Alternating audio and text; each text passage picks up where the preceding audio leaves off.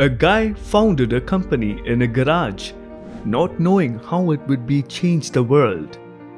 Steve Jobs founded Apple in 1976 with the vision of making technology better.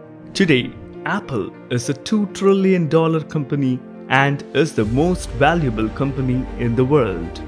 Why do you think Apple is the best and the most valuable company in the world?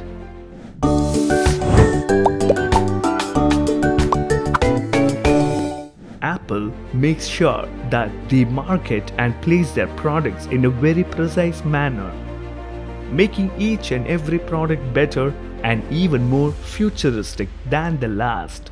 They make sure that the consumer feels good about themselves while using Apple products. To watch out the full video, please subscribe to our YouTube channel.